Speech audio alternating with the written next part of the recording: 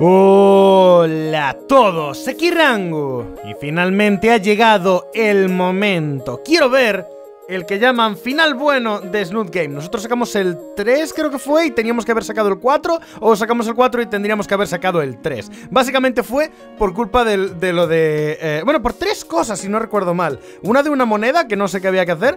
Otra que no sé cuál era. Y la de los cables.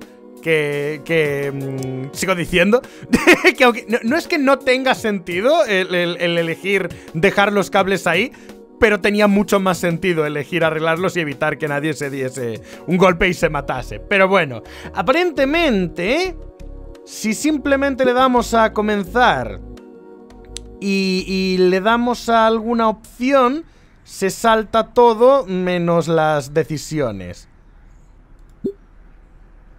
Ahí estamos, al darle a saltar. Responder al hilo de obvia propaganda. Baitear al... Obviamente, menos... Vale. Voy a ir cortando y tal. El juego fue medio largo, pero yo creo que si voy saltándome todo y para que no os aburráis cortando la paja... puedo enseñaros la paja. Bueno, llegaremos al final sin que pase demasiado tiempo. Lo malo de hacer esto es que a lo mejor me quedo sin contexto, porque hay juegos que dejan lo de... Ay, me salto esta parte... Pero luego se lo... Sí, no, y te quedas solo... ¿A qué le estoy...? En fin. Voy a... esto no creo que importe, pero voy a responder al hilo de la propaganda. Saltar... Vale, en principio, todo lo que no haya oído ya...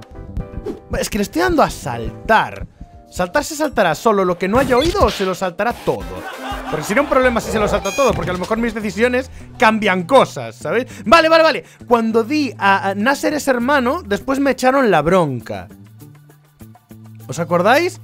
Entonces podría ir a no quiero hacer enojar al cavernícola y ver qué pasa. Pero, ahora veremos. Si le doy a saltar, ¿qué ocurre? No funciona. ¡Oh! Vale. No me puedo saltar lo que no he visto. Genial. Probablemente sea mejor que intente no hacer que el director se enfade conmigo. El embellecimiento del campus suena a esclavitud y mis brazos son estrictamente para el shitposting y los juegos. Y la paja, Ganon, y la paja. Trato de recordar la forma en la que la primadona de Pomelo me llevó a la oficina. De alguna manera me encontré en el camino de... en el campo de patatas en la parte trasera de la escuela.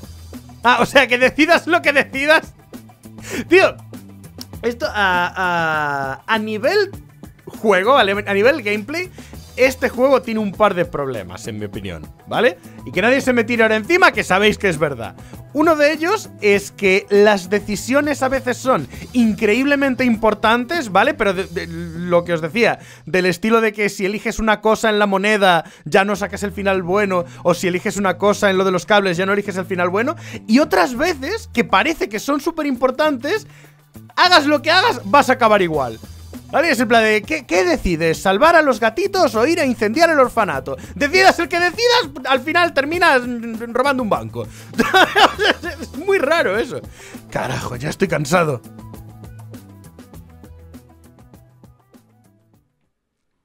¿Cómo rayos terminé aquí?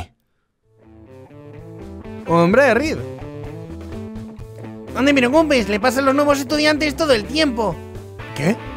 Un raptor rosa apestoso a hierba muy quemada me sorprende. ¿Rosa? Bueno, hombre, sí, supongo. Yo habría dicho más tostado y anaranjado, ¿no? Que rosa. ¿No? Igual es por el pelo. Si buscas la oficina, querrás ir por ahí. Oh, gracias. Sí, no hay problema. Estoy a punto de ir yo mismo, pero olvidé algo en mi casillero. El laboratorio de metanfetamina. Nos vemos. Se va por otro pasillo. Debería seguir las indicaciones que me dio. Espera, ¿era el baterista de anoche? A medida que me acerco a la oficina noto una gran tensión en el aire. Frente al despacho del director están Naomi y otra chica enfrascadas en una acalorada conversación. ¿Quién será? Vamos, Naomi, no hay ninguna razón para que nos impidas vender la mercancía en la escuela. Se refiere a la droga, ¿verdad? Lo siento mucho, Trish, pero ya te hemos dicho que debido a los antecedentes de tus amigos no podemos permitir vender el terreno de la escuela. Como Reed ha estado vendiendo droga, ahora no pueden vender nada porque podría ser una tapadera para la venta de droga. Comprendo. 7 veces, de hecho. Hombre, a ver. Si lo habéis hecho 7 veces, no puedo culparlos porque lo hayan prohibido a estas alturas. O sea, siendo justos, ¿sabes? Una cosa son las segundas oportunidades, pero la octava ya. La morada Trish levanta las manos en señal de frustración. ¡6! ¡Esta es la 7ª! ¡Ah, bueno! Entonces nada. Adelante, rellena un formulario si realmente quieres volver a intentarlo. Ni que la última vez lo tiraste a la basura sin leerlo. Era elegible, Trish. Deberías trabajar un poco tu caligrafía. A ver, podemos decir lo que queráis de que esta tía es idiota y que es manipuladora y que es y tal y que es igual, pero seamos sinceros, gente. Seamos sinceros. El crimen de esta tía es querer que la hermana con problemas de su novio deje de tener tantos problemas para que deje de consumir la vida de su novio. Y ser un poco me tomen todo, chulita, rollo de esto de entrar en todas las actividades y lameculos del profesor y toda esa mierda. Que su actitud es cargante y que es una manipuladora, vale. Pero le hemos perdonado cosas mucho más graves a todos. A todos. O sea, el padre de Fang es un hijo de puta. La madre de Fang ignora completamente los sentimientos de sus hijos. Anon es un cabrón. Fang, las cosas que le ha dicho Fang a su hermano. Incluso Nasser tiene actitudes problemáticas y tóxicas. Reed es el que, no sé, por algún motivo le tengo ternura a pesar de que tiene sus problemas. Su mayor problema es creer demasiado en Trish. Recordad, chicos, la moraleja del juego es no creer demasiado en tus amigos. Y Trish no empecemos a contar. Entonces, yo creo que todos se redimen hasta cierto punto y de cierta manera. Pero con esta tía, por algún motivo, nadie le da la segunda oportunidad. O sea, es la menos mala yo creo que es eso, tío. Yo creo que es eso. Había un cuento antiguo japonés de un señor con una nariz muy larga que quiere acortarla porque es demasiado larga, ¿vale? En plan de que le cuelga por debajo de la cara. Entonces, sigue una receta antigua que había algo en plan de sumergirla en agua fría y golpearla con piedras no sé cuántas veces y hacer no sé cuántas cosas y poner una cataplasma y al día siguiente se despierta con una nariz mucho más pequeña, que es una nariz enorme, que es como que le llegaba hasta los labios, pero era mucho más pequeña de lo normal. Y a raíz de eso, todo el mundo se empieza a burlar de él y todo el mundo le empieza a hablar a sus espaldas y a murmurar y no sé qué. Y al final termina siendo más consciente de su nariz y más infeliz de lo que lo era cuando su nariz era excesivamente grande. Y es que cuando su nariz era ridículamente grande y le caía debajo de la cabeza, a la gente le daba pena. Y entonces no se metían con él. Mientras que al tener una nariz relativamente normal, pero demasiado grande para la media, a la gente ya no le daba tanta pena, solo le hacía gracia, jaja, mira el narigudo. Y al final el tío creo que recuperaba su nariz anterior o desearía haberla recuperado, no me acuerdo. Creo que eso es lo que pasa con Naomi, tío. Yo creo que eso es lo que pasa. Todo Dios es tan exageradamente chungo que llegados a un punto, cuando mejoran un poquito, todos dicen ¡oh, arreglaron a Tails! ¿Sabes?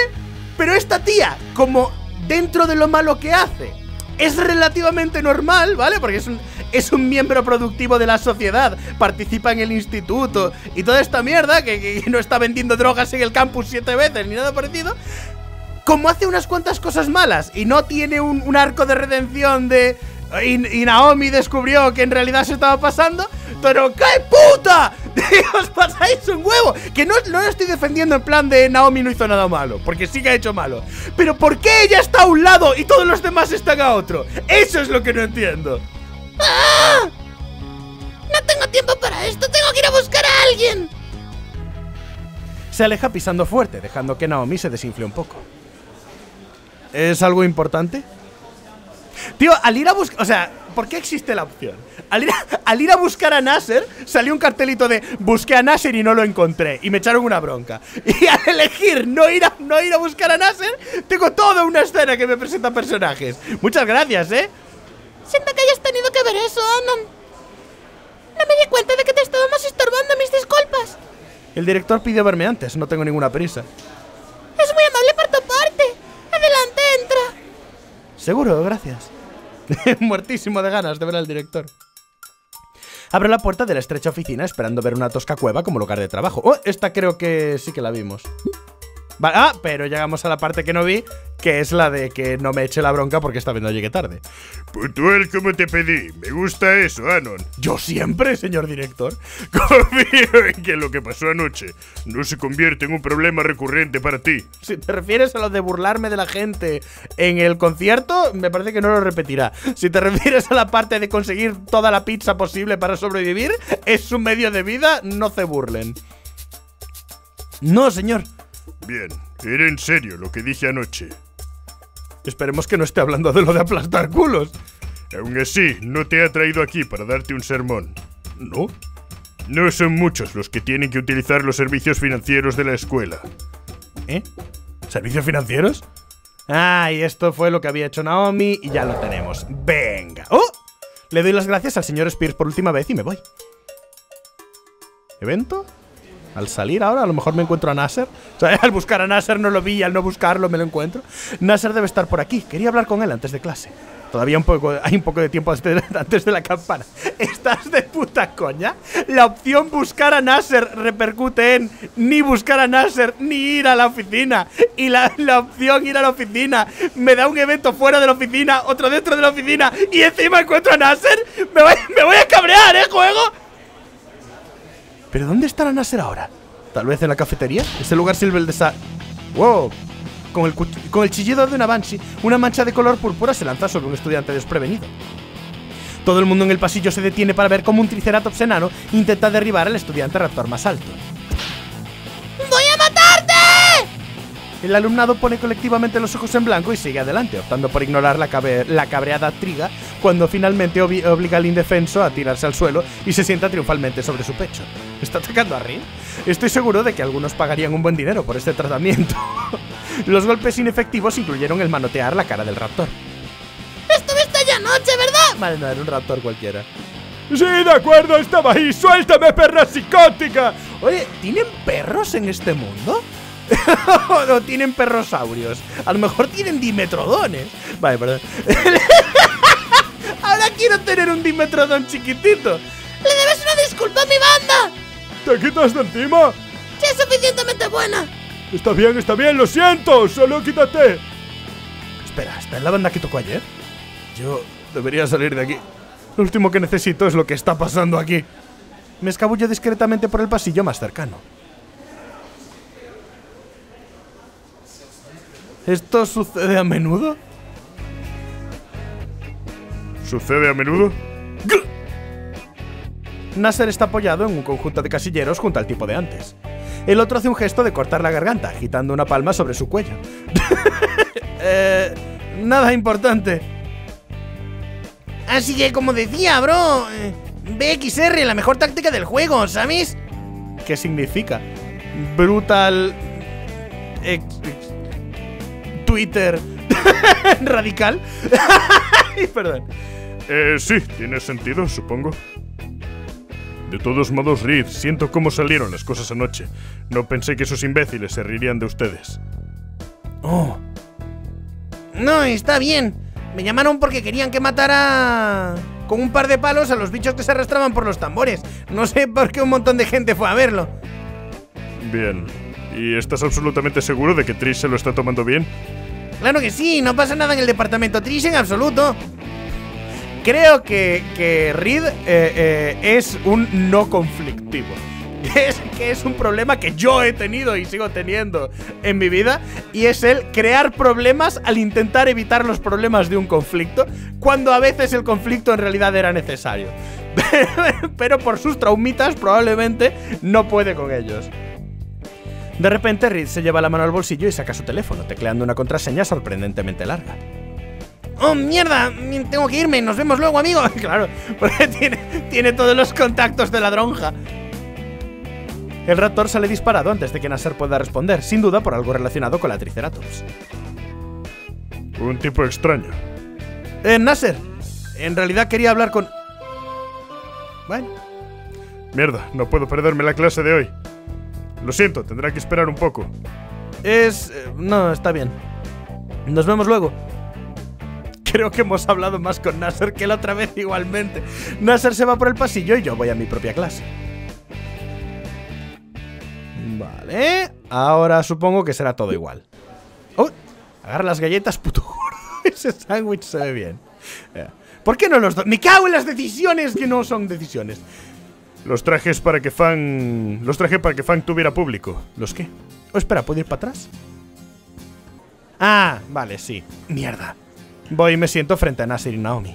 Ahora están hablando del evento aquel. ¿Habrá cambiado algo? Vea que estás haciendo uso de la tarjeta del almuerzo. No ha cambiado. ¿Qué fue lo que cambió para que me llame la atención? Vale. ¿Qué sucede? ¿Estás bien? Algo te preocupa, ¿verdad? No realmente. Espera, esto es lo de la otra... Vale. Le dije lo mismo, perdón. Vale. Siento haberte llamado chica, lo siento, Fan. Debería haber sabido por tu apariencia femenina y forma de vestir que eres de hecho no binaria.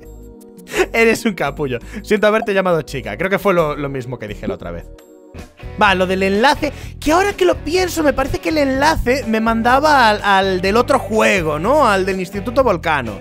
Sí, ese es el tipo de cosa que no me mola. Incluso teniendo en cuenta la historia del juego, creo que llegados al punto en el que estás haciendo un juego real y tal, deberías ya pasar olímpicamente de burlarte de otros o lo que sea y hacer tu cosa, ¿sabes? Lo voy a guardar para más tarde en esta ocasión. Lo guardaré para cuando llegue a casa. Muy bonita la referencia irónica a Furrelist de Beethoven. ese detalle la verdad es que fue hilarante.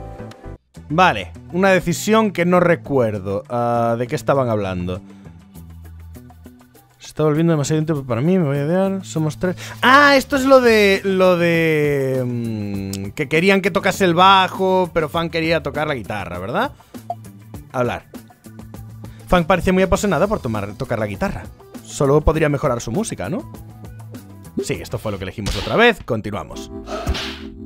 ¡Cojones! ¡Acaba! ¿Qué? ¿Qué? ¿Por qué? Por... Vale, gente, o sea, jugar un juego de citas de furros me ha jodido la mente y ahora imagino cosas. O la primera vez que jugamos este juego... Voy a hacer como si no hubiese ocurrido nada y voy a seguir con mi vida y me siento muy confuso ahora mismo. Solo por lo de cómo ha ocurrido, ¿eh? No porque ahora tenga pensamientos furros, que nos conocemos. De acuerdo, solo un segundo. ¿Qué era? Algo en plan de pensar, no pienses en un trío con trísima. ¡Anon! ¡Ay, me cago! ¡Y bueno, ¡juego! ¡Que me van a desmonetizar, tío! ¡Mierda! Coño. Vale, no sé qué... me preguntó qué música escucho. Openings de animes y bandas sonoras. Cara, pedir ayuda a Fan. Cruz, dejar en paz a Fan. Vale. Esto es lo de la moneda. Cara, pedir ayuda a Fan. No sé cuál elegí en su... creo que elegí dejarla en paz, ¿verdad? Creo, pero Cara era lo que tenía que elegir. Pedir ayuda. Supongo que es todo. Sí, porque aquí no sale nada. Más vale terminar con esto. Me escabullo de mi silla y me dirijo al escritorio de Fan. Que total, al final terminamos pidiendo la ayuda igual, pero supongo que el hecho en sí de tomar la decisión era lo importante. Salta en su silla. ¿Cómo llegaste? ¡No me asustes así! No, asustarme ha asustado a mí el juego antes. Asustado estoy yo ahora. ¿Por qué ha salido ese...? Os juro que yo no la recuerdo, ¿eh? Yo no me acuerdo para nada de esa imagen.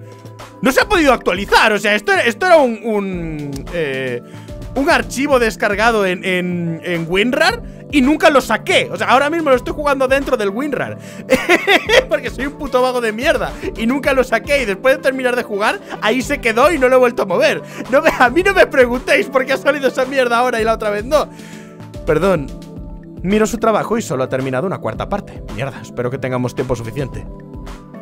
Así que pareces capaz de descifrar lenguas muertas. ¿Qué? ¿Puedes ayudarme con esto? ¿Ayudarte con la tarea? Sí, no entiendo nada de estos. Todos son runas lunares para mí. ¿Cómo te uniste a esta clase? Al parecer era la única optativa donde había lugar, aunque es mitad de semestre y se esperaba que esté al nivel de todos los que han estado aquí todo el año. Fang baja la cabeza y se pone las manos sobre el hocico. Supongo que será como pellizcarse el puente de la nariz. Como sea, está bien si el profesor da la luz verde. Cojones. Ah, es verdad que estaba Reed fumando ahí dentro. Seguro que estará bien. Fang y yo saltamos varios centímetros.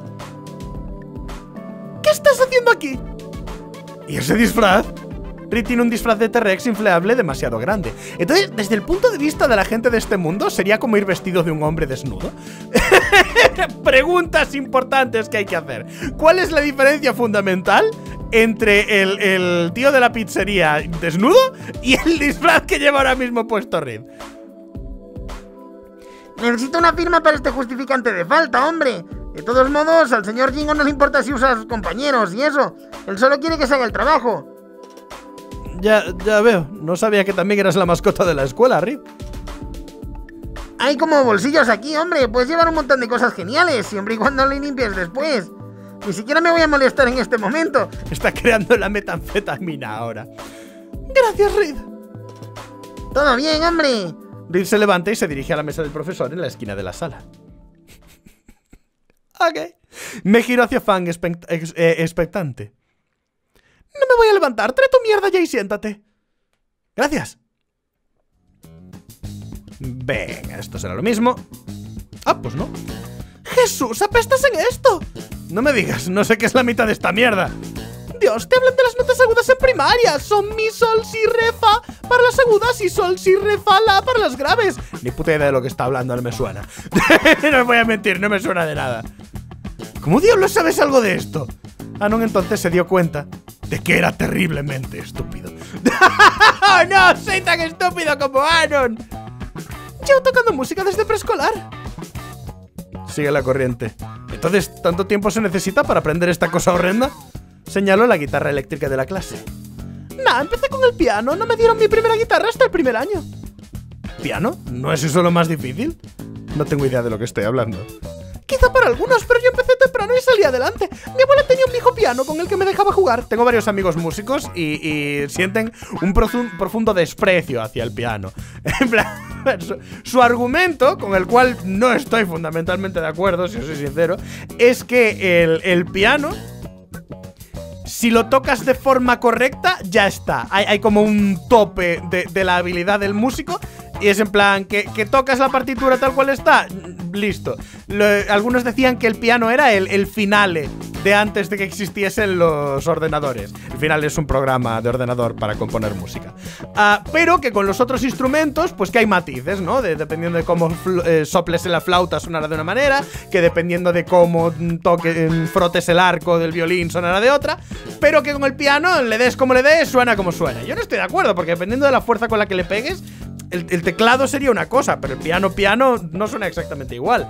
Y al final esos matices, pues intentas que entren dentro de un margen, ¿no? Tampoco vas a hacer un chirrido de gato mientras estás ahí con el violín, porque aunque sea un matiz distinto, pues ya no estás tocando muy bien el violín, que a lo mejor sí que tiene más matiz que el piano. Pero no sé, yo lo veo un odio infundado, sinceramente. Me imagino que en el mundo de la música y de los que tocan música será todo un tema. Igual que el tema este de letras versus ciencias y todas estas cosas, pues el piano versus otros. Trataba de hacerme tocar todo tipo de canciones, en su mayoría cosas de la iglesia, porque quería que fuera una buena niña como lo fue ella. Hoy en el final que vimos, al final terminó tocando en la iglesia, ¿verdad? Fue muy divertido. Luego empecé a tomar clases de piano privadas porque mi mamá vio que me interesaba y en la secundaria me uní a la banda por un tiempo. Renuncié solo por la falta de marchas, no iba a llevar un uniforme tonto. Fang tiene una expresión extraña, mezcla entre sonrojo y ceño fruncido mientras vuelve a su actitud brusca. Ya terminaste con eso, te está tomando demasiado tiempo. Ya te quiero fuera de mi camino. Linda. Le muestro la hoja de trabajo a medio terminar.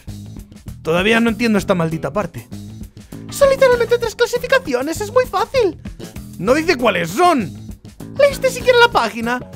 Fang agarra el papel y señala la parte superior derecha. En un cuadro pequeño hay una lista de 3 tipos: madera, metal y percusiones. Oh.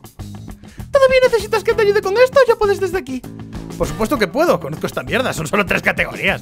La percusión es bastante sencilla, entender las diferencias entre el viento de madera y los metales es un poco más difícil. Correcto, te sabes lo tuyo, cosas de bandas. Escucho un suspiro de fan. No puedo creerlo. ¿Qué pasa? ¿Por qué dejaste tu antigua escuela? ¿Qué? ¿A qué viene eso? Solo me lo preguntaba, aunque creo que conozco la respuesta.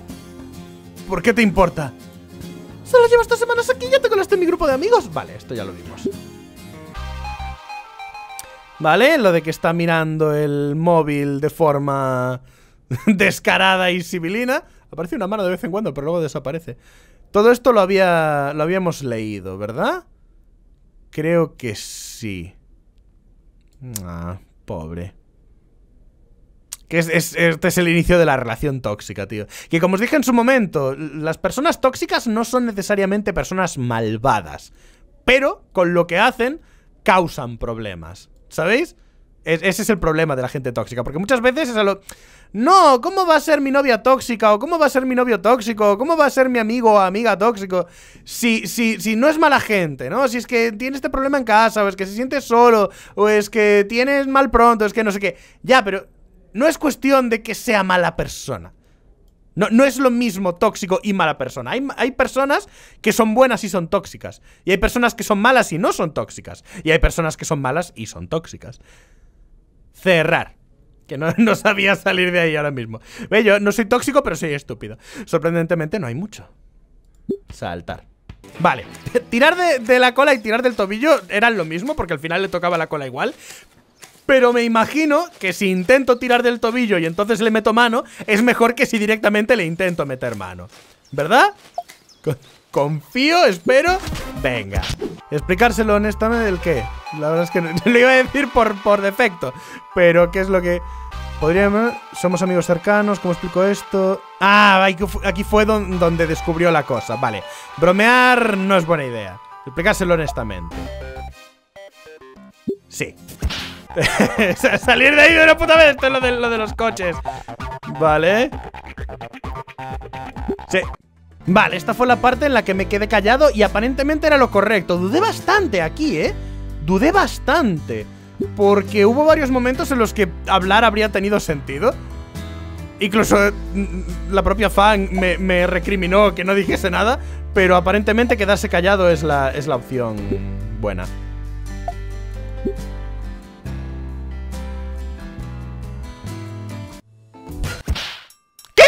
¿Qué? ¡No! ¡No! ¡No! ¿Por qué? ¿Por qué? ¿Qué acaba de pasar? ¿Por qué? O sea, la causa de esta imagen... ¿Es la imagen? ¿Se bugueó la otra vez o qué? O sea, que cada vez que Anon decía algo de no imagines no sé qué, se tendría que haber visto, pero la primera vez no se vio. ¿Temporada de celo? Por un breve instante me imagino a Fan en bikini. Y me pone a Fan en bikini. Me cago en la puta. O sea, que horny de mierda el creador. Ya se nos puso furro el tema este. Mamacita, que sí, anda, que sí. ¡Uy! ¡Uy! Ahora es distinto. Fan recibe una mirada similar y se marchita. Vale. Ah, vale. Todo bien. Vale, decisión. Ir con una amiga a buscar una banda. Ah, estamos en lo de buscar lugar para la banda. Pues no me acuerdo, creo que le escribimos, ¿verdad? No recuerdo que nadie me dijese nada de eso, así que supongo que esta decisión es perfectamente válida. Vale, y antes de poder ya ocurre todo. Las buenas decisiones que no son decisiones. Vale, esto es cuando descubro que Naomi tenía un plan, ¿verdad? Vale, me da igual, porque, o sea, ¿qué más me importa? Hay gente que prefiere sufrir para que sufra gente que le cae mal antes que vivir su vida. O sea, la mejor venganza que puedes tener contra alguien que te quiere mal o alguien a quien no quieres es tener la mejor vida posible tú. Hay gente, os lo juro, hay gente que si le dices te doy 1.000.000 de euros, pero si lo recibes se lo doy también a tu peor enemigo, pero si no te doy nada, no le doy nada a ninguno, decidirían no tener el 1.000.000 de euros. Hay gente que de verdad es así. Así. Y yo no lo entiendo. Esperar a Fan, porque que Naomi quiera que estés con Fan no tiene que ver con que tú quieras estar con Fan. Este fue un fallo. Este fue un fallo. ¡Ah, sí! Ya me acuerdo bien de la situación. La cosa era que estaban a punto de explotar, ¿verdad? Espera, que lo pueden mirar. Lo siento, me da intensa. ¿Estás bien? Pero del fratricidio. Vale. Y yo hablé con Nasser para ver si podíamos desescalar la situación. Y creo que funcionó, porque decidieron irse en una cita por su cuenta y luego Fan y yo nos fuimos en una por la nuestra. Y como claro, es que el problema era Nasser, porque el padre de Nasser le dijo que no dejase que Fan saliese conmigo a solas. Entonces la persona con la que había que hablar era Nasser. Pero la respuesta correcta es decírselo a Fang, que no sé en qué repercutirá. ¿Vale? No te preocupes por eso. Muy bien. Vuelvo a mirar hacia adelante, prestando gran atención a la esperpéntica de Naomi. Me vuelvo a dirigir a Fang. Oye, si no quieres permanecer en grupo, ¿por qué no le pides a Nasser que nos separemos por un tiempo? ¡Claro! ¡Claro! ¡Si es que soy tonto! O sea, ¿por qué pensé yo que la respuesta para quedarnos a solas era hablar con Nasser, que es el que está intentando que no nos quedemos a solas? Lo lógico era hablar con Fang para que ella le diga a Nasser que nos deje a solas. A pesar de que hoy por hoy tienen mala relación y que Fang es precisamente el motivo por el que Nasser no nos puede dejar ir solos. Tiene todo el sentido del mundo. Todo el sentido del mundo. Nunca debí tocar esos cables. Vale. Vamos allá. ¿Por qué yo? Él te escuchará, ¿no es cierto? Solo está haciendo esto porque tu padre le obligó. Creo que confía en ti lo suficiente como para estar dispuesto a llevar a Naomi a otra parte por un rato. Si no creo que sea porque no confíe, es solo que se está basando en lo que le ha dicho su padre. Dale una oportunidad. Aunque bueno, esta opción se decanta más a que se reconcilien los hermanos. En ese sentido lo entiendo, pero ¿veis? Creo que el autor quería llegar a ciertos puntos, pero se olvidó del contexto. O sea, por ejemplo, lo de los cables era confía en tus amigos, pero se olvidó de que el contexto era este hombre básicamente se ha olvidado, este sitio es nuevo y nunca han tocado en él, ya se ha caído una persona, se podrían caer más, ¿sabéis? Y aquí ha pasado un poco lo mismo. La cosa es, quiero que sea amor fraternal, que hablen entre hermanos, pero se olvidó del contexto, que es que están muy enfadados, que Fang ya está muy enfadada ahora mismo en especial, y que precisamente Fang es el motivo por el que no pueden quedar juntos y que esto podría crear más conflicto. Así que creo que entiendo a dónde quería ir, pero no me parece justificable, ¿sabéis? El que una opción sea mala y la otra buena, siendo este el caso. Fang mira en contemplación a Nasser, que camina delante de nosotros. Bien, podría intentarlo. Oye, Stephen Howing. ¡Fang! ¡Fang! Pero luego la mala es Naomi, ¿sabes? Sí. ¿Respondió a eso? ¿Puedes tomar a tu novia y abrirte a la mierda en cualquier otro lado? Ella y yo simplemente no nos vamos a llevar bien. Y cubriríamos más terreno. Nasser se frena un poco. Yo no creo que sea buena idea. Deberíamos permanecer juntos, ¿verdad, Naomi? Creo que Naomi no piensa lo mismo. Bueno. Dos pueden jugar este juego, psicópata cetrina. Mira a Naomi, le hago una sutil inclinación de cabeza. Creo que es una maravillosa idea. Podemos ir a buscar en Promenade. ¡Ay, conozco una maravillosa cafetería y... ¡Estupendo! ¡Ahora a la verga! ¡A la verga! Espera un segundo. Papá dijo que me haría a mí lo que tú le hagas a Fang. ¡Qué gracioso! Abusos físicos y sexuales de un padre hacia su hijo en la misma frase. Es un verdadero hombre. Me haría a mí lo que tú le hagas a Fang. ¿Qué? Fang, tienes que prometer que no dejarás que Anon haga nada raro. ¡Qué jodidamente grosero! ¿A dónde estás mirando exactamente? Fang me mira y sonríe maliciosamente. Por favor, Fang. Lo prometo. Ahora idos. Nasser traga y asiente. Más vale que no hagas nada raro, Anon. Su culo está en juego. ¿Qué cojones? Con eso, Nasser y Naomi se van, doblando la esquina hacia la otra calle. Ahora solo somos nosotros dos. Solos. Y ahí están las alarmas de nuevo. Sin embargo, creo que por fin estoy empezando a desactivarlas. Vale, esto ya es lo mismo, ¿verdad? Sí.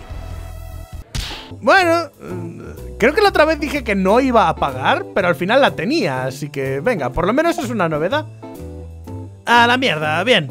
Es pobre y no tiene dinero para comprar nada, pero se puede comprar la cosa esta, ¿sabes? Pongo el dinero en la cabina del posible familiar de Reed. Esta no fue la que elegí, ¿verdad que no? Ah, ¿sí? ¿Sí que lo fue? Oh, vaya. Me he sorprendido a mí mismo con lo de la elección de la rumba para móviles. ¿Qué es lo que...? Vale, no es necesario que revele este nivel de poder. Me preguntó cuánto anime veía. He visto un poco aquí y allá. Sí, un poco. Esta es tu cibernovia, ¿sabías? Uy. ¡Fuerza! No creo que debas preocuparte por lo que está por venir, Anon. ¿Qué diablo significa eso? Me tengo que ir. La naturaleza llama. Nos vemos en el show. ¿La otra vez? ¡Oh! Como he tomado todas las decisiones correctas, ¿no? Ya no hay posibilidad de cagarla o algo así. Y entonces por eso me dice que no me preocupe. Ah, a lo mejor en la otra ocasión me dijo algo en plan de confía en tus amigos o algo así. Y por eso todo el mundo estaba enfadado conmigo porque arreglé los cables. No me acuerdo, sinceramente, fue hace ya unos meses. Huye por miedo a orinarse. Bueno, ¿qué estaba haciendo? Vale. Entonces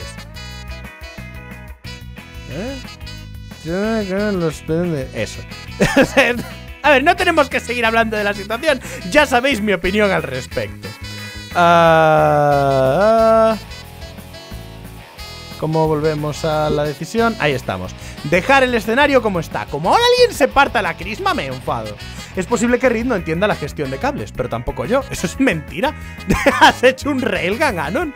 ¿Cómo puede ser que no esto nunca fue una cuestión... No, ahora no me lo cambies, Anon. Esto no era cuestión de si Reed entendería los cables o si tú entenderías mejor los cables. Esto era cuestión de ¿va a venir Reed a hacerlo? Probablemente no. Y yo sé hacerlo porque me he puesto como voluntario. Tú has creado un puto railgun. No me jodas. Luego diseñaste al railgun rumba. No me fastidies, Anon. Probablemente sea mejor dejar dormir a los fósiles. Ahora que eso está resuelto, miro el reloj con temática de pizza de la pared. 30 minutos para que empiece el espectáculo. ¿Ha dicho esa es nuestra palabra? Me ha parecido leer esa es nuestra palabra en algún momento. ¿Ya terminó el concierto? Ahora estoy buscando... ¡Eh! ¿No tienes algo de que ofenderte? ¡No puedes usar esta palabra! ¡Es nuestra palabra! Vale. Perdón. Hora del espectáculo. Está bien, a continuación tenemos la nueva moda, ¿no lo habéis oído? ¿Qué? Van directamente a su próxima canción con entusiasmo. Ah, o sea que la otra vez se terminó ahí, pero esta vez no se termina, ¿no? Una hora después, la banda está terminando su última canción de la noche. Ah, vale, no, esto. Quito los ojos del escenario para ver cómo está el público. Unas buenas 100 personas se presentaron para ver un drama mejor que cualquiera de lo que cualquiera de nosotros esperaba. La mirada en el rostro de fan cuando todos comenzaron a entrar en el restaurante no tuvo precio. Estaban en la última canción de la noche, cuyo nombre extrañamente largo no capté. Solo tengo una pregunta. ¿Por qué está Hitler montando mi bicicleta fingiendo ser un mono? Oh, claro, Reed definitivamente escribió esta. Y la escribió mientras estaba colocado. La banda realmente ha mejorado. En lugar de abuchear y señalar, el público está escuchando atentamente. A las 3 AM de la mañana. AM de la mañana es redundante. En un puto martes. Después de que terminara la canción, un drama adopta la pose de su nota final. No hay ruido. Aplaudo a la banda y algunos otros clientes se unen. ¡Bien! Todo salió bien. Los aplausos se convierten en vítores y los vítores en un rugido. El público estaba vitoreando. Esta vez estaban vitoreando de verdad. ¡Bien! Los rostros de los compañeros de banda se iluminan y todos se miran entre sí. El duro trabajo ha pasado factura a los tres, provocando diferentes grados de sudoración. El sudor resbala por la frente de Fang. Tris ha pasado del afro a las rastas. Y Reed está proporcionando al restaurante un agradable aroma a océano. ¡Ah! ¡Qué asco! Fang termina con una furiosa ráfaga de rasgueos en su diapasón. ¡Gracias, pequeño trudón! La aprobación del público es obvia, incluso en el improvisado mosh pit en el que veo a Estela recibiendo una falsa paliza. Lo de la falsa paliza es algo que le gusta mucho hacer a alguna gente. Al menos creo que es falsa. ¿Te imaginas? Rosa está al otro lado de la habitación, demasiado fascinada con la música como para preocuparse. No veo ninguna sangre, así que está bien. La otra vez sí que había sangre. ¡Oh, Dios mío! ¿Le dieron una paliza? ¡Anon! Antes de que pudiera reaccionar, me vi envuelto en un manto de plumas. Oh. Fang me rodeó con sus brazos y alas meciéndome de atrás hacia adelante. ¡Oh, Dios mío, Dios mío, Dios mío! ¡Lo hicimos, lo hicimos! ¡Realmente llamamos por un drama! Desactivo las alarmas que sonan en mi cabeza y le devuelvo el abrazo. Esta parte no la vimos, ¿no? ¿O sí? No, esto es nuevo. Sus alas son tan suaves y abrazables como se ven. El pico de Fang se posa en mi mejilla. Las cálidas escamas se deslizan suavemente hacia arriba y abajo contra ella. Bueno, alguna de las direcciones tiene que ser a contraescama y eso tiene que abrasar. Esto es agradable. Me vuelvo consciente de mis manos, plantadas firmemente en la parte baja de la espalda de Fang y presionándola más cerca de mí. Debajo de mis palmas extendidas es suave, cálido y empapado... Debajo de mis palmas extendidas es suave, cálido y empapado en sudor. Me doy cuenta de que no me importa lo resbaladiza. ¡Fang! Siento que podría quedarme así para siempre. ¡Hola, Fang! Fang se estremece de repente y veo por una fracción de segundo una mano púrpura en su hombro. Su rostro está rojo como una remolacha y el calor de mis propias mejillas me dice que no me quedo atrás. Tris parece que ha chupado un limón con lo retorcida que está su cara. El pequeño triceratops me quita a Fang de las manos y puedo imaginar mi puño arrancándole el cuerno de la cara. Gran espectáculo, ¿verdad? Sí, supongo que sí, para ser nuestro primer show de todos modos. ¿Qué? Pero sí fue genial, todo el mundo estaba vitoreando. Pero era una multitud pequeña. ¡Joder! ¡Ah! ¿Quieres que esté triste para consolarla o cómo? ¿Lo era? El lugar estaba abarrotado. Un lugar pequeño, tenemos que pensar en algo más grande ahora. ¿Por qué más grande? Porque todavía tengo mercancía. Hace un gesto hacia la barra, donde todavía hay algunas camisetas colgadas con el nuevo y mediocre logo pintado con spray. ¿Has vendido mucho? 3 botones, 4 pegatinas y un delantal. El delantal ya sabemos a quién. ¿Un delantal? ¡Hey, niños! ¡Mira este delantal que me vendió tu pequeña amiga Triga! Tris parece indecisa entre estar enfadada por el comentario de Triga o contenta por el éxito de la venta. Creo que la primera vez no lo vi, pero creo que Triga es una referencia a otra palabra en la que Tris podría no ser morada, sino de color marrón.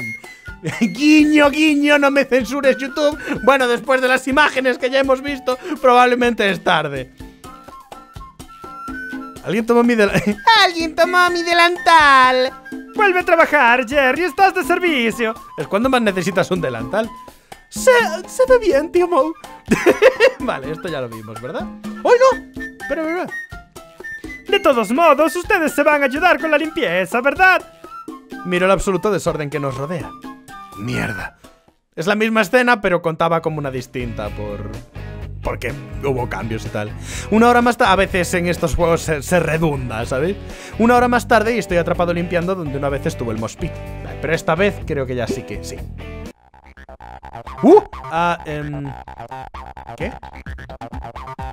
Justo en la trampa, anzuelo, línea y plomada de la caña de Tris. Por cierto, Anon, te vi hablando con esa chica Estela antes del concierto. ¿Tienes algo entre manos? Pues... en realidad hay algo, pero... No. La incontinencia no es mi fetiche. Esta vez también se meó. ¿Quién? Pensé que estábamos hablando de cómo se llame. Incontinencia. ¡Incontinencia suma! Perdón. ¡Qué buena película es La vida de Brian! ¡Qué buena película es! La vida de niño y la vida adolescente. Creo que la vida de adulto también. Pero me hizo mucha gracia a distintos niveles cada vez que la vi. Pensé que estábamos hablando de cómo se llame. La de las cartas de Dino Duel. Pensé que eran tarjetas de Poké Raptor.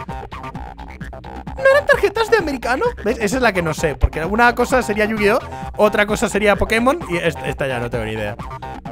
Magic, no sé. Volviendo al tema.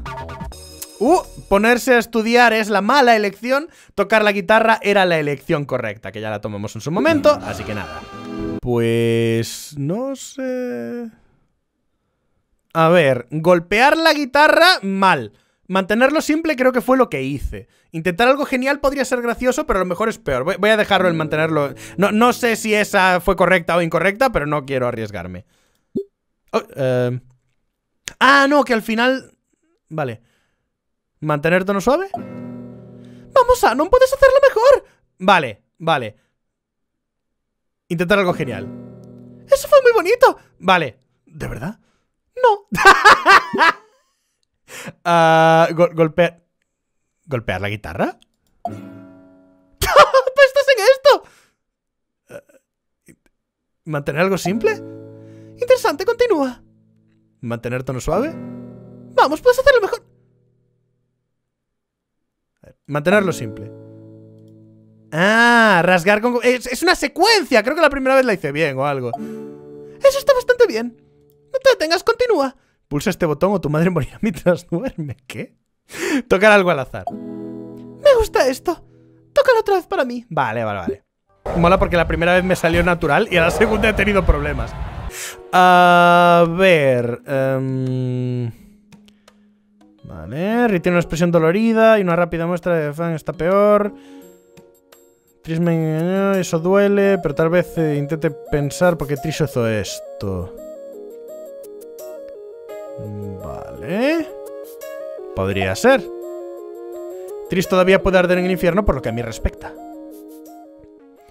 3 meses. Esto ya... lo mismo. Vale. Vamos a hablar con Tris, que aparentemente también fue una buena opción la que tomé, solo que ya era tarde para hacer nada en ese momento. Voy a esperar a que salga, sinceramente. No sé si era la opción o no, pero ha sido la que me ha salido ahora en la mente. Así que, ¿también te preocupas por ella? Fan gira la cabeza hacia sus zapatos.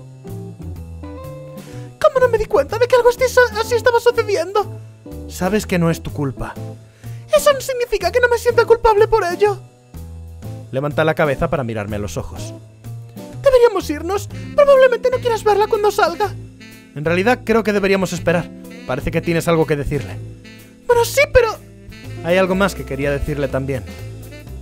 No recuerdo si tomé esta decisión o no la otra vez. Sí, aparentemente sí. Fue la que me salió natural en la situación. Supongo que... Es verdad que no me gustan los conflictos, pero no me gusta rehuir la comunicación. Suelo intentar, como os decía antes, el problema de... Suelo intentar evitar situaciones que creen conflicto o intentar desescalar conflictos, pero no huyo de las conversaciones, no me quedo calladito si no estoy de acuerdo con algo tal. Me parece malsano. ¿Sabes? Me parece muy malo para la salud mental de todo el mundo y para el bienestar general y para el futuro de cualquier situación el quedarse callado siempre que hay un problema, ¿sabéis? Creo que hay que hablar las cosas y es mucho mejor que escapar. ¿Lo hay? ¿No hay? ¿Estás seguro de que deberías hablar con ella cuando aún estás tan molesto? No es nada malo, lo prometo. Es buena decisión, amigo. Puedes ir primero. Vale, esto ya lo vimos. Vale, aquí fue cuando me hice mierda. Haga lo que haga, a lo mejor me caigo igual. Pero ante el riesgo de que le dé a Fang, ¿sabéis? Voy a intentar atraparlo en el aire. Que creo que fue lo que hice la otra vez y que me... sí. Vale. ¿Qué parte? O sea, me ha pegado una paliza.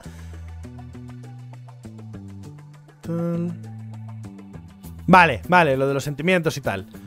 No puedo describirlo. No lo tomes a mal, pero en mi mente me gritó el peor de los casos. ¿Por qué? Porque es mi hermana de la que estamos hablando. ¿Y qué? Fang dijo que yo también le gustaba. Así que ahora estamos saliendo, creo yo. Nasser se lleva las manos a la cresta. ¿No era que el gesto era en el pico? Saliendo incluso, dulce Jesús Raptor. ¿Por qué te sorprende tanto? Te dije hace meses que me gustaba, ¿no? Sí, me dijiste que a ti te gustaba ella. Nunca esperé que a ella le gustaras tú también. Explícate, ahora. Yo ni siquiera sé cómo ha pasado esto.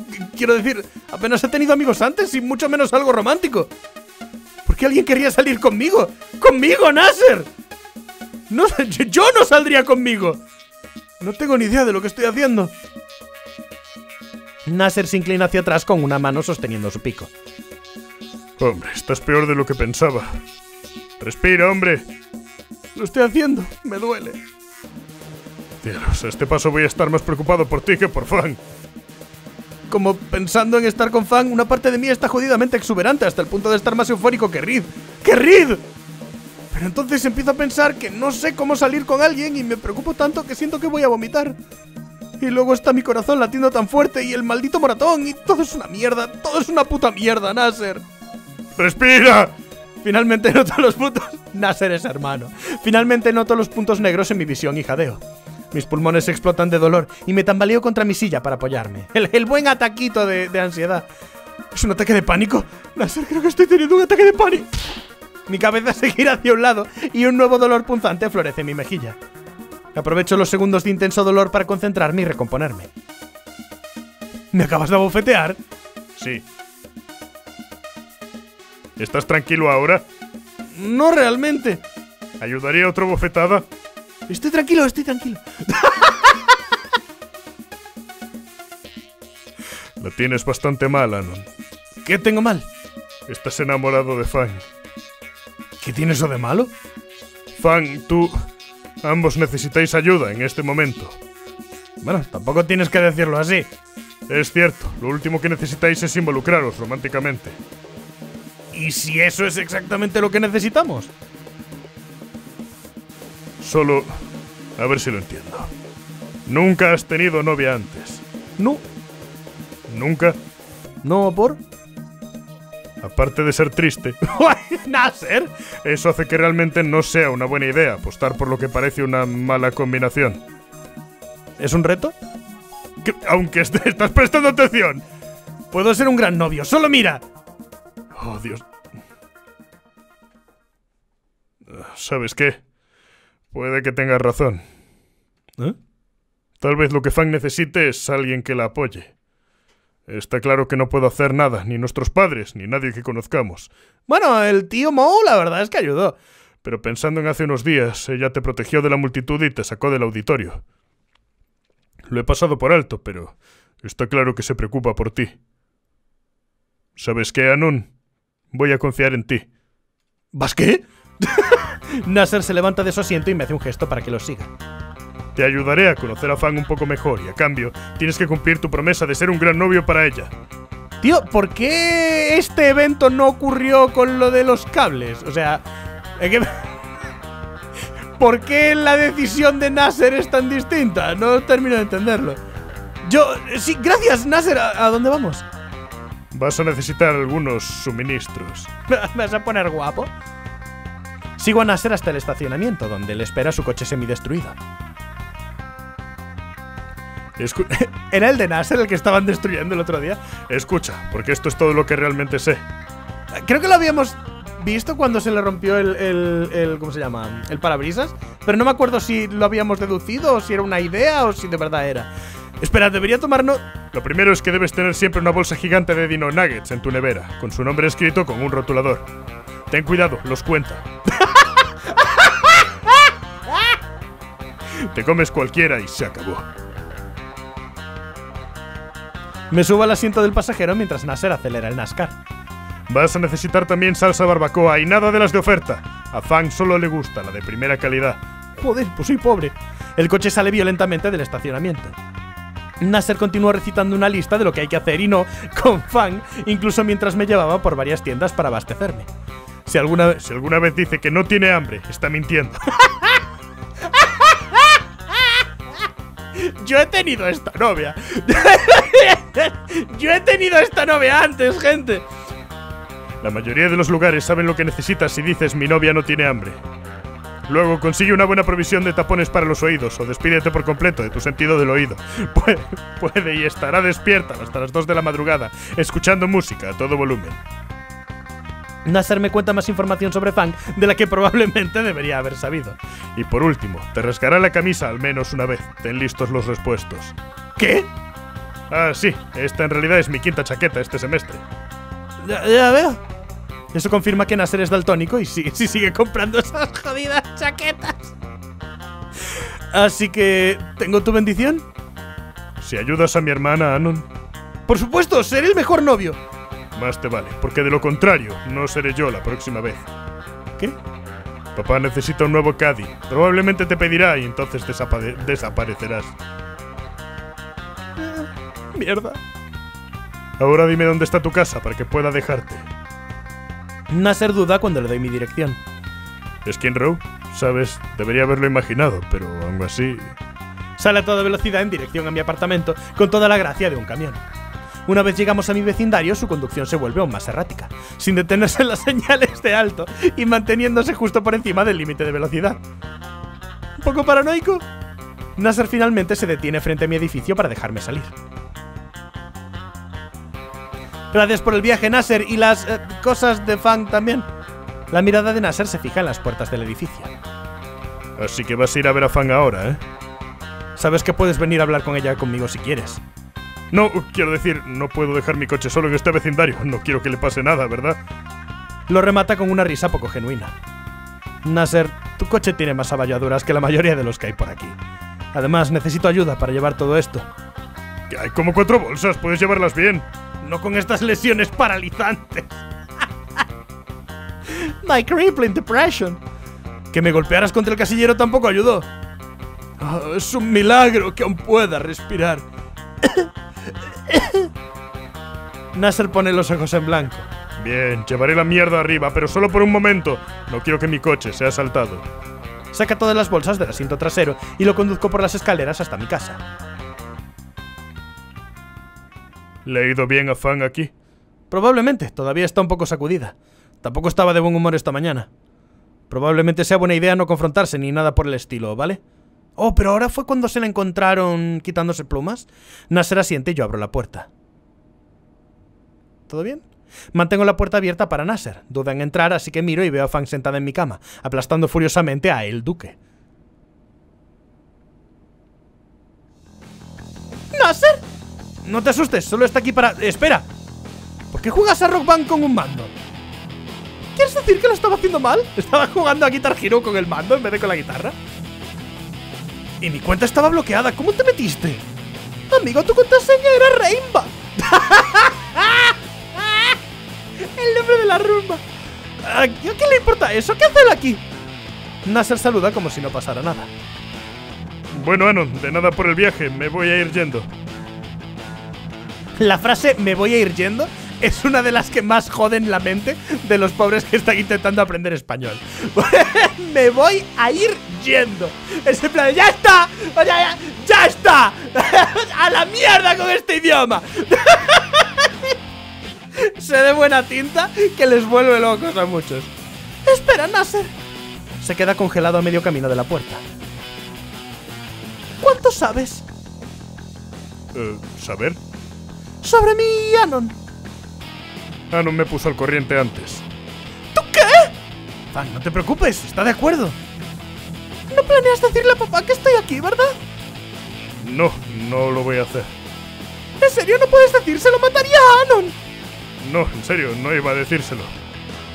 Por favor, Nasser, necesito saberlo con absoluta seguridad. ¡Maldición, Fang! ¿Por qué no confías en mí ni siquiera para esto? Nasser inhala profundamente y se vuelve hacia la puerta. Lo siento, ya me voy. No se lo diré, lo juro. No es que no confíe en ti. Se detiene de nuevo con la mano en el picaporte. Como hizo Spears en numerosas ocasiones en el pasado, agarro el hombro de Nasser. Le ofrezco una sonrisa tranquilizadora y asiento hacia Fang. Entonces, ¿por qué me odias? No te odio. Cada vez que veo esas... ¿Esas? Tus cicatrices, quiero decir. Solo recuerdo ese día, en ese entonces. ¿Qué tiene que ver con eso? Es mi culpa, ¿no? Te mentí, saliste herido. Pero es como si no me culparas, aunque deberías. Todo el mundo depende de ti, eres la estrella de la escuela, pero a pesar de tu familia, en lugar de gracias a ella, ni siquiera te atreves a odiarme. Todo este tiempo se trataba de eso. Fang se limpia una lágrima con su ala y asiente. Nasser me quita la mano del hombro y se da la vuelta. No te odio porque no te culpo de nada, Fang. En ese entonces solo éramos niños. Tenía 11 años, 12. Siempre creí que había hecho algo malo por la forma en que actuaste desde entonces. Pensé que tú me odiabas a mí. Quiero decir, mira toda la mierda que te he arruinado. Ensayos de la banda, espectáculos, fiestas e incluso citas. Todo lo que hago es arruinarte las cosas. Y cuando lo hacía, Trish siempre me regañaba. Una parte de mí quiere gruñir solo con la mención de su nombre. Creo que lo hice, ya que tanto Nasser como Fang me están mirando. ¡No sabes contenerte! ¡Qué manera de arruinar el momento, Anon! Muy suave, hombre, muy suave. ¡Vamos! ¡Por fin estabais progresando! ¿Me recuerdas de nuevo por qué estamos saliendo? Mi increíble atractivo. Oye, es tu novio, dale un respiro. ¿Qué se supone que significa eso? Los hermanos se ríen ligeramente a mi costa. Las cosas que hago por la gente. Una vez las risas terminan, Fang mira a Nasser. Mira, Nasser, a pesar de todos los defectos de Anon, me gusta. Por eso preferiría que papá no lo arreste y lo mate. Sé que no he sido una buena hermana, pero te lo ruego. Ya te dije que no se lo diré. Solo asegúrate de volver a casa más tarde esta noche. Fang sisea y mira hacia otro lado. Vendrás a casa esta noche, ¿verdad? Bueno... ¿Qué? ¿Qué? Necesito quedarme para cuidar al del idiota de mi novio. No necesito... ¡Ay! Para retirar su dedo del maratón de mi pecho. Joder, Dios, otra vez con las pruebas. ¿Qué se supone que debo decir a papá entonces? Diablos, ¿qué le has estado diciendo? Que me he quedado en casa de Naomi para un proyecto en grupo.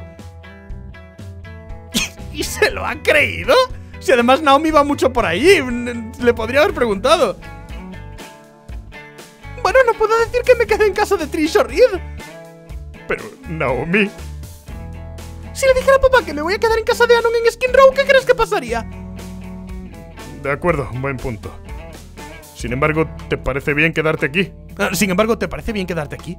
Fang se encoge de hombros y mira hacia otro lado. No está mal, solo un poco aburrido cuando Anon no está.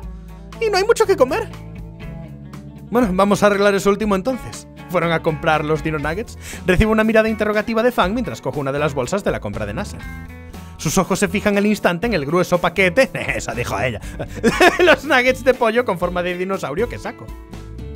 ¿Vas a quedarte a cenar, Nasser? Me gustaría, pero... Ya le están robando el coche. El fuerte sonido de la alarma de un coche hace que Nasser deje caer el resto de sus bolsas al suelo y salga corriendo por la puerta. ¡Mierda, el NASCAR! Supongo que no se equivocó con lo de los robos de coche. Me vuelvo hacia Fang, que actualmente está escribiendo su nombre en la bolsa de nuggets.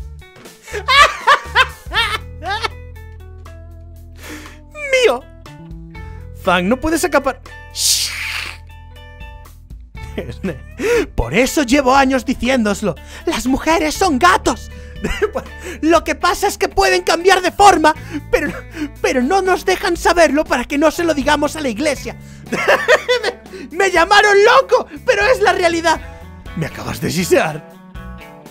¡Mío! Terminamos viendo Top Spear hasta la medianoche mientras Fang acaparaba su bolsa de nuggets. ¿La bolsa tal cual? ¿No hay que freírlos o algo? ¿O en su defecto congelarlos?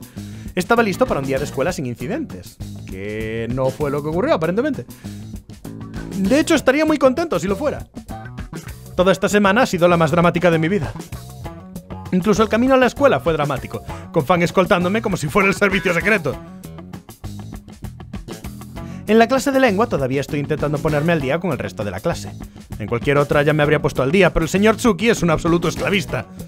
El que fingía tener acento chino, el cabrón. Mi teléfono suena y trato de decirme a mí mismo que no vale la pena distraerme. Sin embargo, la siguiente pregunta es sobre la historia de Serif. No sé qué es eso. Y decido que no vale la pena. ¡Oh! Por favor, dime que tu mañana va mejor que la mía. Podría ser mejor, ¿por? Ni siquiera pensé en Trish. Cierto, lo de que estaban en la mayoría de clases juntas y tal. Pero esto lo vimos, ¿no? No es lo mismo, al menos. No me he visto en 2 días y está tratando de molestarme con cosas de la banda. Realmente no se está tomando bien que me tome un descanso. Oh, hablabas en serio de dejar la música y todo eso. Claro, esta vez tardó menos en volver a encontrarse con ella, ¿no? ¿Qué? ¿Por qué iba a dejar la música? Solo me alejó de la banda por un tiempo. Ah. Creo que Trish por fin lo ha entendido. Aparentemente ignorarla hace maravillas con ella. ¿Crees que eso funcionará mucho tiempo? No, habrá que hacer distancia en el almuerzo. Vamos a comer al techo o algo. Buena idea. No responde más, así que vuelvo a centrar mi atención en la tarea. Las fuentes serif pueden... Las fuentes serif pueden clasificarse a grandes rasgos en uno de los 4 subgrupos siguientes: antiguo, transición, didón, slav serif y por orden de... No. No. Solo voy a escribir una reseña de Big, un RPG post-paleolítico aquí. Aprobé esta tarea. O sea que ni las lee. Después de una tortuosa hora de ciencias durante la cual Fan me apretaba los moretones cada vez que se aburría, llegó el almuerzo. Fan y yo elegimos platos de bistec frito campestre y comenzamos a subir las escaleras, charlando sobre la posibilidad de ver una película este fin de semana. Parecía un fan de Kong. ¿Nasser dijo eso? Tal vez, pero vamos, que parecía que iba a ser una gran película. Antes de que pueda responder, oigo unos pasos que se acercan por detrás. Fan, pensé que pasaríamos el rato en el auditorio, ya sabes, como de costumbre. Uf. Fan ni siquiera pestañea y sigue subiendo los escalones. Lo que pasa es que ahora sabe dónde vamos. Trish la sigue incluso cuando Fan comienza a dar los pasos de 2 en 2. ¡Fan, vamos! Si la puerta siguiera ahí, estoy bastante seguro de que la habría abierto de una patada. La rompió Spears, es cierto. En su lugar, se gira rápidamente con un resoplido y comienza a escalar la escalera con una sola mano. Tío, en la azotea de Persona 3 tenían hasta una mesita y unos... No sé si una mesita, pero desde luego tenían sitio para sentarse.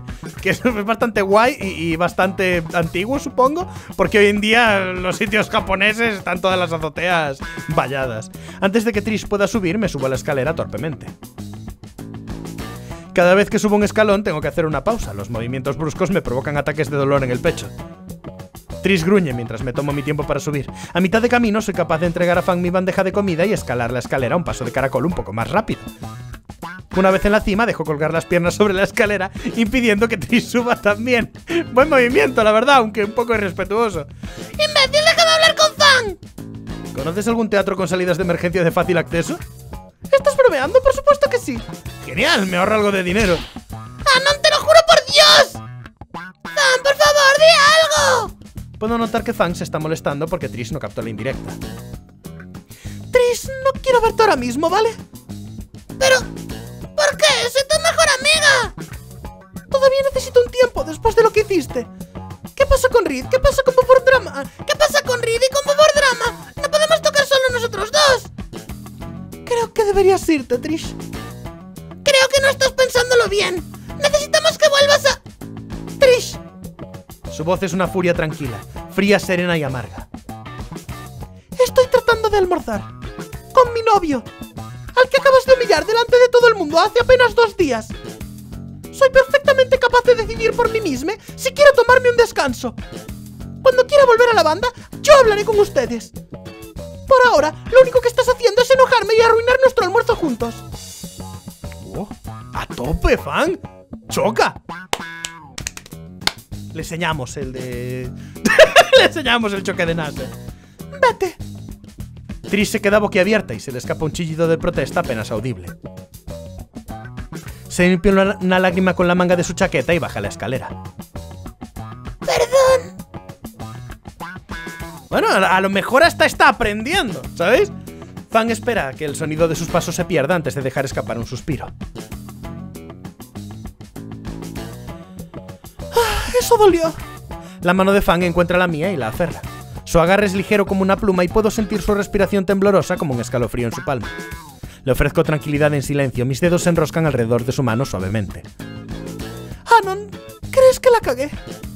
Lo considero por un momento. Aunque Trish se equivocó, a lo grande, sigue siendo la mejor amiga de Fan. No fue de todo malicioso, solo equivocado. No, a ver, fue malicioso.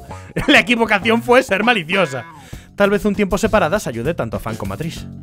Tal vez, pero ya sabes. Sin embargo, sé que puedes oír esto. Es verdad, porque oye todo lo que murmuro. Fan simplemente pone los ojos en blanco. ¡Qué bobo! Sí. Me tomó de la mano durante todo el almuerzo, lo cual fue agradable. ¿Cómo hicisteis exactamente? Uno de los dos es zurdo, porque si no, qué dificultad. Pero hizo que comer mi mediocre bistec fuera jodidamente difícil. Vale, ya sabemos quién tuvo que comer con la izquierda. O como mínimo no pudo usar el cuchillo. Vale, llevan un mes juntos. Esto lo vimos. Vuelvo a mirar hacia Fan y su sonrisa traviesa. ¿Qué ha hecho? Fensworth. Vale. ¿Qué? Su sonrisa solo crece. ¿Qué? ¿Por qué me miras así? Sacude la cabeza y se tapa la boca. ¿He dicho algo gracioso? ¡Anon, puta ignorante! ¿Qué? ¿Notas algo en mí? ¿Algo en absoluto? ¿Nuevo corte de pelo? ¿De qué te sirve tener plumas en los codos? ¡Cielos, no! En realidad no soy no binaria, Anon. ¿Cómo? ¿Qué? ¡Oh, ella! Aún así, ¿por qué tienes plumas en los codos? Vale, esta fue la parte en la que hablaron del tema de la primera vez que discutieron, ¿no? Y eso. Fan pone los ojos en blanco y clava su emplumado codo en mis costillas. De acuerdo, lo entiendo. Solo estoy bromeando. Lástima que tus chistes sean tan malos. Nos reímos juntos. ¿Entonces puedo decir que eres mi novia ahora? Fan se sonroja un poco. Siempre pudiste, tonto. El sonrojo se vuelve contagioso y me encuentro mirando de nuevo la hoja de trabajo. Novia. De repente vuelvo a sentirme aprensivo. Quiero decir, tuvimos citas antes, pero nunca dijo directamente que es mi novia. Ahora estoy en el lugar indicado. Es lógico que le invite al baile, ¿no? ¿Por qué me pongo tan nervioso de repente? Esto es ridículo, se lo voy a preguntar. Oye, Fan, tú... Vamos a ir al baile juntos, ¿verdad? Sí, totalmente. Iba a preguntarte si querías ir. Claro que sí, pero ¿quieres ir? Quiero decir, ¿solo contigo? ¿Sí o no, tonto? Sí.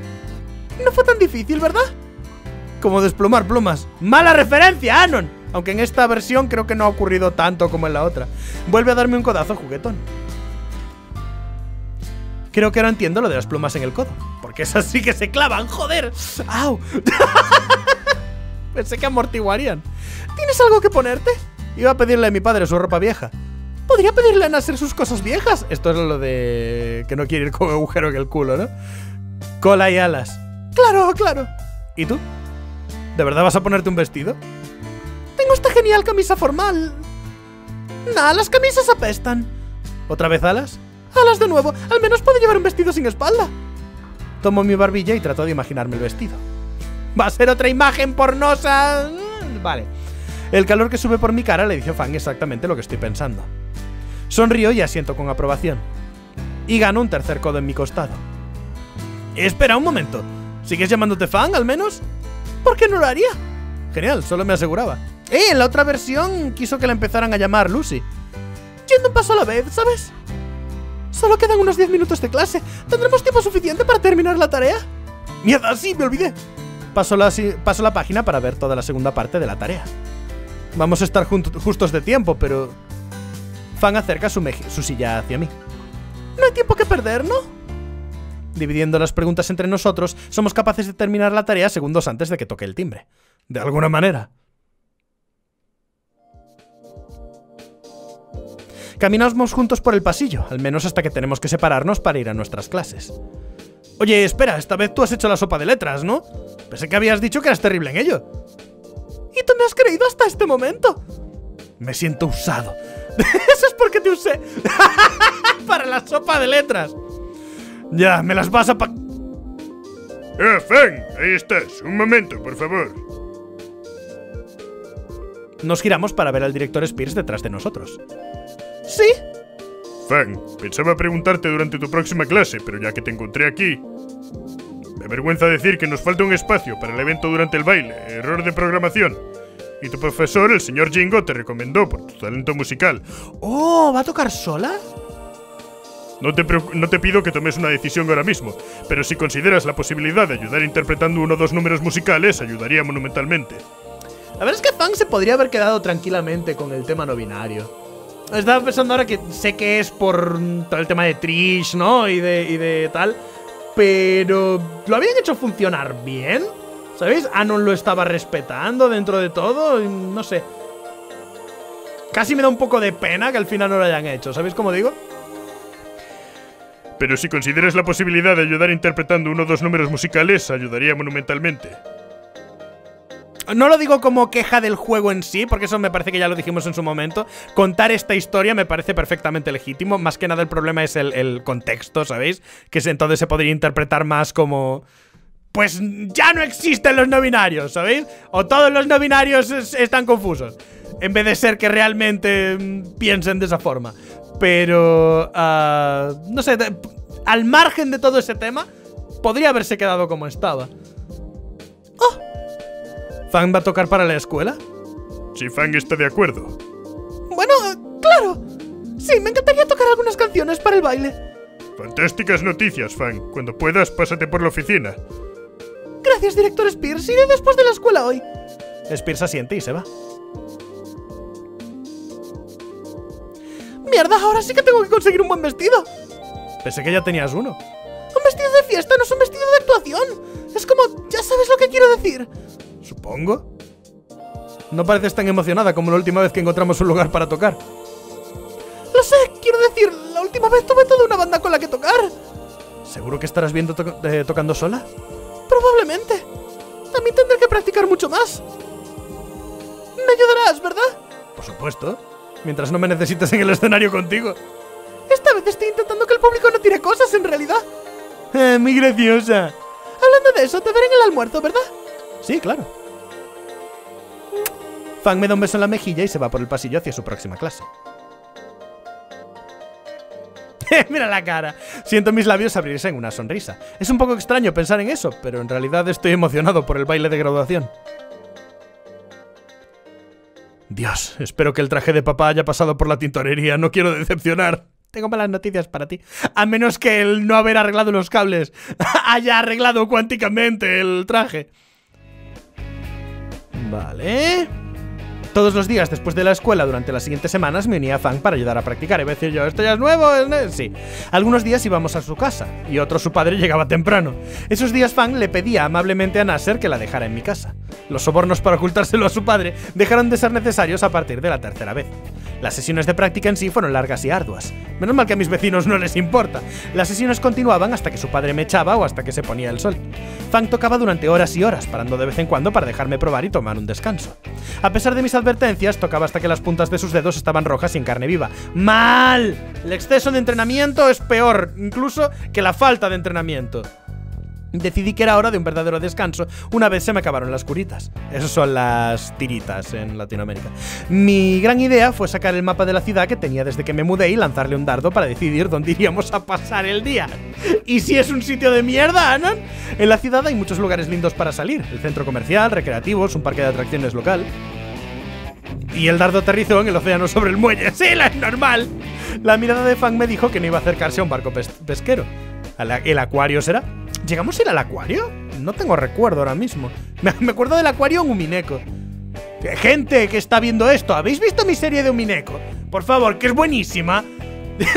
En esta serie vi varios comentarios de ¡oh, cómo haces las voces! ¡Cómo mola! ¡Wow, me gustan tus voces! No te conocía, me quedé por las voces. Y me ha hecho mucha ilusión porque bueno, todos sabéis la historia. Cuando empecé en YouTube y tal y a poner voces, lo hacía muy mal porque tenía cero práctica. No es que ahora sea un maestro, pero por lo menos tengo un poquito. Y yo aún así seguí porque me gustaba y había gente a la que le gustaba, no todo el mundo le disgustaba. Y más adelante empecé a recibir más comentarios de ese rollo, ¿no? De, pues hace las voces, qué guay, me mola cómo hace las voces, no sé qué. Pero hoy en día es como, claro, ya no es una novedad, ya me ha conocido todo el mundo, ya todos saben que yo soy el de las voces y el que se ríe y el de los chistes de penes. Así que ya no es tan común ver un comentario de, ¡buah, lo de las voces, qué raro! Y entonces me ha dado toda la nostalgia, ¿sabéis? Al verlo. Me ha parecido súper bonito.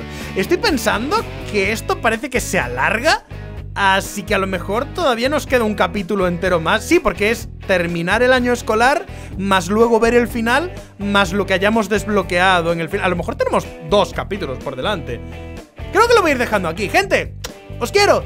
¡Chao! Ved mi serie Domineco si no la habéis visto, que esa también es una visual novel con voces. Y al principio parece un poco cringe, pero al final es muy buena.